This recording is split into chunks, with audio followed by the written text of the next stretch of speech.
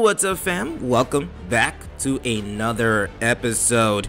And I've been covering this live action Netflix One Piece ever since it was announced months ago. And I've been, for the most part, giving you guys consistent updates in regards to casting and so on and so forth. Like when they announced the 6 added characters to the show. And I did have my doubts, and I still do, especially when the director of the live action One Piece compared Monkey D. Luffy to Kamala D. Harris, making it a little political. I was not a fan of that, and a lot of people on the who watched my channel were also not a fan of that as well. So yes, like I always say, I do have my doubts. Okay, I'm not the biggest fan of live action adaptations of anime and gaming, but hey, if you guys enjoy it, by all means, I'm not here to judge you or anything like that. I just don't like it. Okay, but why I'm talking about this right now, well, they have also introduced the guy who will be playing Shanks in the live action Netflix One Piece. So this episode is for you One Piece fans out there. Please share this if you enjoyed this update. Do you guys think this guy's gonna be a great Shanks? Article from Screen Rant.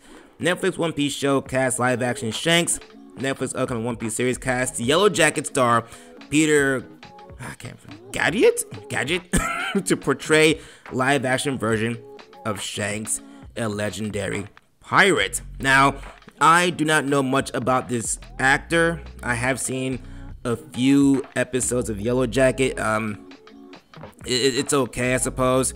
But what are your thoughts? If you know anything about this character, I mean, he does look like he could pull it off.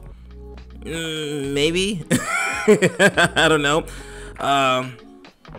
It could work. It could work. Like I said, I'm not the biggest fan of live action adaptations. I feel like America has a bad reputation when it comes to these things, but you never know how this might go, right? So what are your thoughts on this? All you all you One Piece fans out there, do you guys like the cast for Shanks? Let me know in the comment section. Also, while you're at it, if you're new to the channel or you previously subscribed, please make sure you're still subscribed. And if you haven't subscribed already, please hit the red subscribe button.